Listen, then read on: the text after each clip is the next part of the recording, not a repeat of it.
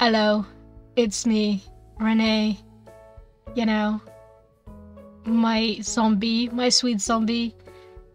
Let's get on with it before I make it more awkward. After both of us finished cleaning the table, we respectively went off to do our own thing. I've gotten used to speaking. Now, I'm not as much stumbling over my words. I'm going to stumble on my words now. I guarantee that. I think we'll be fine though. If you manage to get all the way here. Thank you. I'm bored. I'm not sure what to do. Didn't want to bother Crystal either, and Liam told me earlier today he was hanging with other friends, so what should I do? Oh, wait, I could browse those webcomics on my own. I usually read the ones Liam recommends me, but it couldn't hurt to look on my own, right? I take out my phone and start browsing through some of the comics available on the app that Liam downloaded for me. It was called Web Cartoons, and it was one of the more well-known apps where you could read web comics for free, even publish your own web comics. The app had a lot of web comics, some of the app published, and some that were by people who just wanted to show their work. I'm pretty glad Liam introduced me to the app, though. The webcomics he had shown me were all interesting and told many unique stories. I jump from webcomic to webcomic, usually only reading the first 1 or 3 episodes before deciding to save it later to read. However, one webcomic caught my eye. It's his, isn't it? I think that's obvious. What's this? The cover page of the webcomic was beautifully drawn. It depicted 2 feminine-looking figures holding hands. My beautiful beast. With my interest piqued, I decided to read it. Wait. Oh my god. It wasn't just the art, but the story was beautiful as well. The story talked about romance of a werewolf afraid to reveal its true nature to a blind girl, and the blind girl struggling with her low self-esteem to confess her feelings to the werewolf. Oh, I can't believe I read all that in one sitting. I should have savored it more. If I had known it was this good, I would have binged it like that. When will the author update it? I checked to see the last time the author updated the comic and said it's been like 3 years. 2 years ago? Oh no, that means it's basically dropped. Oh no, now I wish I never read it. What's gonna happen to Cecily now that the hunter witnessed them together? Oh, what about the fact that the werewolves pack's leader is ill and a new leader needs to be chosen? I'm so sad. Maybe the author has other works. Coffee Addict? I looked around the other social media accounts, but it seems like around 2 years ago they stopped posting everywhere. It's Liam. That's such a shame. Out of nowhere they have disappeared. It's unlikely they'll continue this webcomic, but still, it was a good webcomic. I should show Liam. I'm guessing he hasn't read this one, since he hasn't told me about it. I'll go tell him tomorrow. It's his. Oh no, that's awkward. I approached Crystal, who was sitting on the couch playing Animal Crossing. Crystal. Yeah? Would you mind doing me a huge favor? What do you need? You see, Liam asked me to help him tutor for math cause he's in, so I invited him over in order to tutor him, so you'll need to leave the house for a bit while he's here. I'll give you some money and even my cell phone so you can call me if you need anything. Why can't you just study at his place or the cafe? Oh no, come up with an excuse. I thought that maybe while he's here you could also grab us some decorations for Halloween. You would really help me out by doing so. Additionally, you could grab us some candy. Fine, I get it. I'll head out. Phew. Just make sure to call me when your date is over. I don't want to walk in on you while you're trying to get laid. Crystal! After sending Crystal, I had showered and changed before Liam's arrival. I wonder if I should change my hairstyle. Guess there's no time. I better let him in. I head to the entrance and open it. Liam, you're here. Hey, I'm here. Thank you again for doing some shopping for me. No problem. Where do you want to put this? He then gestures to the bag of groceries I asked him to get, just sitting at the coffee table here. Sure thing. Were you able to buy everything on the list? Yep, I had no trouble finding what you asked for. I got the balloons, decorations, cake stuff. Perfect. I can't wait to surprise Crystal. I'm sure she was surprised you were even doing this. Not many people will celebrate it while someone is living in their place for a month. Well, maybe they do, and my roommate is just a lazy asshole who hasn't done it for me yet. Don't say that. And it's different. I mean, yeah, she's been living with me for a month, but it's so much more than that. She's become a really good friend over this last month, and I guess I want to celebrate our friendship. Is that weird? It is. But sweet, honestly. I'm very Sam-like. What does Sam-like even mean? Alright, so what do you need me to do? Oh, could you decorate for me while I get started on the cake? Then after you're finished, you can come help me make dinner too. Sure thing. Thanks, Liam. After placing the cake pan in the oven, I walk back to the counter. Alright, time to do dinner. The dough should be ready by now. I grabbed the kneaded dough and began gutting and prepping it into sia pao. I finished and it looks great. Thank you so much, Liam. I wish I could have helped. Nah, it's fine. You look busy cooking anyways. Speaking of cooking, what are you making? Because it smells great. For dinner, I'm making sia pao and pork fried rice. And for dessert, I'm making chocolate chip cake, since it's a nice throwback when we first met. Holy shit, you're making all that? That's it. I want you to be my roommate instead.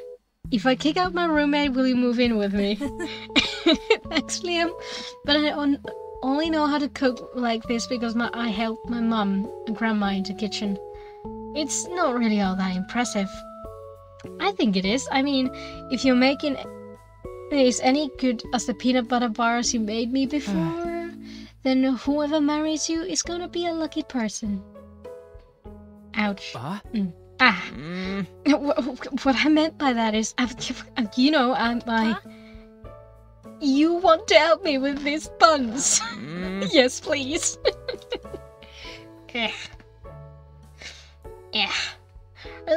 Relieved that the subject was changed, we both began to take flattened doughs and stuff them with filling. For a while we both worked in an awkward silence, but the tension soon dissipated and we began conversing once more. It didn't take us long to finish everything. There, everything is cooked and the cake is baked. All we need to do is wait for the cake to cool down and decorate it, and we'll be all finished. Awesome. Teamwork. High five. Yeah. I don't know what it is about Liam, but it's so easy to have fun with him around. I'm glad I invited him to help me do this. You know, this kind of reminds me when I was young and I'm watching my mom made tamales. You ever helped your mom in the kitchen? Not really, though I wish I did. My household wasn't the greatest. My parents were kind of traditional. They believed in shit like men made the money and that women worked in the kitchen. Honestly, I kind of feel bad for my sisters and female relatives. I remember on holidays, they would all be in the kitchen while my dad and brothers were watching TV or playing games. I actually kind of remember the same thing in my household. Yeah? I guess Mexican and Asian cultures aren't too different then. Maybe. Did your parents get on you about your grades? No, not really. My parents weren't too strict with me on grades, though. If I ever looked at the color pink or was caught crying, then they would tell me to man up or shame me for shit like that. That's bad. I mean, Asian households have their own sexist standards, but not so much directed at men, but more so at women. Though I didn't really experience it then, as I didn't realize I was trans until middle school. But I do remember how my female relatives often scolded if they were acting too boyish. Same, honestly. I had it easy compared to my sisters. They were more strict with them, like my parents would get on them to learn how to cook and clean would be hard would harp on their clothes and dating, even made them follow a curfew. Worst was when I found out my sister went out late to see a boy and she beat her with her chancha. It was no surprise that once my sisters were old enough they moved out and never looked back. But I'm still in contact with them, all of them thankfully. Mostly because I realized how bullshit it was for our parents to treat us like that. I understand. I mean, even if it's better to be a male, I'm sure you had to face some challenges too. Yeah, well, I moved out for 2 reasons. One, well, that doesn't matter now. But the other reason is because I'm bisexual. Oh, were your parents? Yeah, kind of. They didn't approve or believe I was bisexual. If you're not comfortable talking about it, no, it's fine. It's good to get this off my chest, honestly. When I came out as bisexual to my parents, they were really disgusted and ready to kick me out. Their response was, no, you're not. Bisexuality doesn't exist. It's like they completely disregarded that the fact that I like both men and women. To them, my identity doesn't matter. The worst part is that when my mum made a comment about me going through a phase, I can relate. That's what my parents said when I came out as trans. That's horrible. And it's not just them, though. A lot of people said annoying shit to me when they found out I was bisexual. Stuff like, are you just saying you're bi? But you're really just gay? Aren't you just being greedy? Can't you just pick a side? And other shitty invasive comments or questions. Actually, my last relationship ended because my girlfriend found out I was bi. She broke up with you because you're bi? No, not immediately afterwards, but it kind of happened over time. She was like, okay, cool, but then, like, when I even mentioned that I dated or slept with a guy, she would immediately shut down the conversation, as opposed to the women I slept or dated with. Then she started getting really insecure when I hang out with my guy friends or chatted with them. And it kind of just spiraled down. I'm so sorry, Liam, that you had to go through that. It's not right for people to want to ignore or disregard your identity. I gently placed my hand over his. Thank you for trusting me enough to share this. God, you really are something, you know that. Honestly, I've never shared this much with one person. It's nice, though, to feel comfortable enough with someone to be able to talk about this. I'm glad you feel comfortable around me. Though I'm sorry you had to listen to me vent. It's fine. Don't be sorry about that. You listen to me vent all the time. And I kinda understand what you're going through. I told you before I had strict parents. That's true. I can only imagine what having an Asian parent is like. Yeah, so I get you when you say your parents can be real tough to deal with. Also, I'm trans. You said this several times in this conversation, but okay, we're just gonna go through this again. Oh, I'm sorry I didn't tell you earlier. It's not like I'm ashamed that I'm trans, I just prefer to establish a relationship with someone or get to know them better before they, Because once they know I'm trans, that seems all that they see. I came out of my previous job one time and they were all understanding, but some of them were understanding, but others were. So during this time, since I wanted things to be different, I thought it was fine. But with how we became so close, I just want to say sorry. I never. Sam, it's okay. Sam, you being a trans isn't something you're required to tell anyone. I'm not bothered by the fact you never told me. Quite frankly, it isn't any of my business anyways. Yeah. It should be your decision and only yours whether or not to disclose your status. Agreed. Thanks. Do you mind if I ask you some questions? Not at all. When did you start transitioning? Officially 19. But I started HRT when I was 16 since that was the minimum age. Honestly, I already knew by middle school that I wanted to transition. So I started working and saving money at 15 in order to get the surgery, which wasn't until 20. I see. You worked really hard. I did, but it was worth it because I'm happier now. That's good. It feels kind of nice to tell people again. I kind of hated telling people that I'm trans because in high school a few kids used to bully me for it. I see. And do you remember the names of these kids? Like, do they have Facebook profiles? Liam? Not gonna do anything bad to them. Just check them up on Facebook. And probably will swear a storm at them and tell them that they're transphobic pieces of shits. I giggled as he continued to plot how he was going to ruin the lives of my old high school bullies. Sorry for going off topic and turning it all about me. Hey, it's not a problem, I don't mind. I'm here to listen to you when you need it. Liam, thank you. You've helped me so much with everything. Honestly, I don't even know why you helped me out so much. You don't remember, huh? Remember what? Do you remember when we first met? Oh, fuck. Yeah, the manager introduced you to me and had me train you. Nah, that's not when we met. We met like a week before that. Oh? Yeah, it was a day I was being interviewed for the job at a cafe. I was there. You were, but it's fine if you don't remember. Before I came to work at a cafe, I was going through some shit. I was struggling with depression and had hit on some hard times. I was doing something else before working at a cafe, but I found myself unable to do the job anymore. So I had to get a different gig in order to make ends meet. So I was interviewing everywhere I could.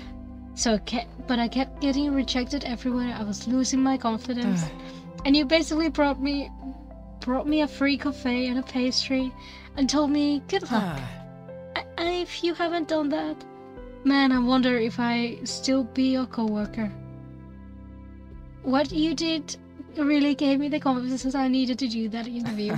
And because of that, I'm thankful to you and the kindness you showed me that day. I don't remember at all.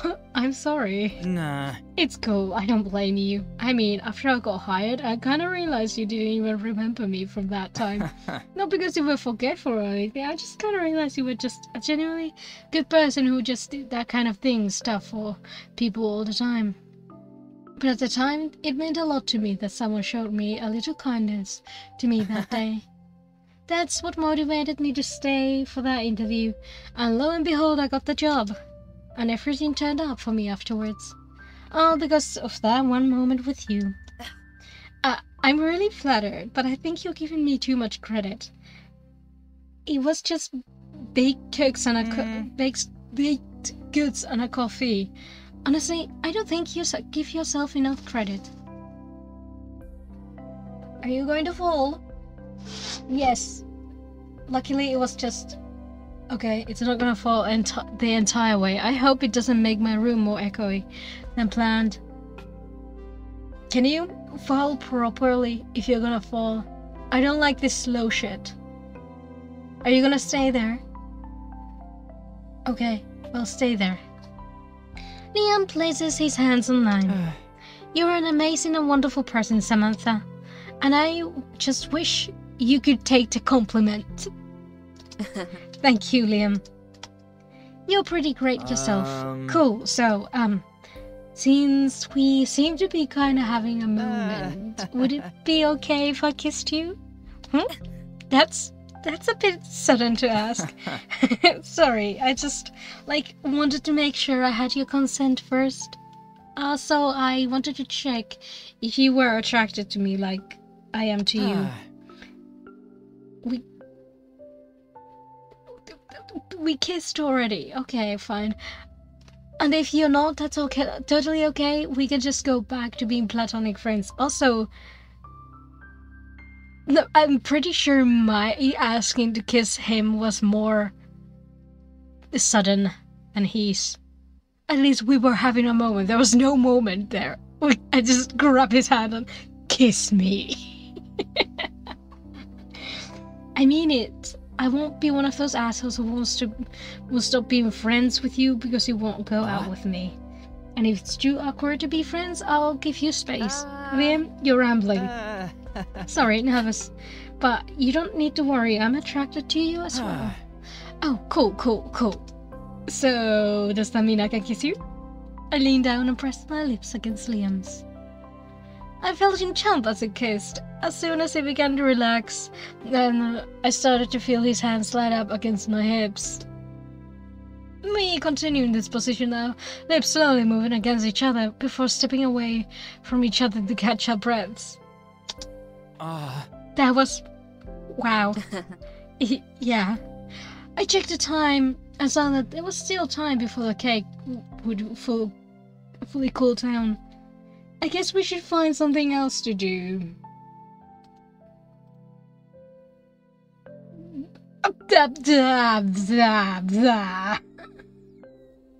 Okay. Am I gonna censor that? Am I gonna press it?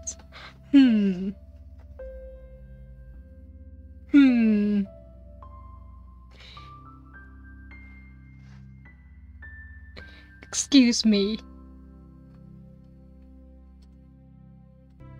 You know what? I'm gonna leave this episode here. Excuse me while I go off. I had hoped you liked it. Subscribe, like, comment. I hope you have a good day. Bye.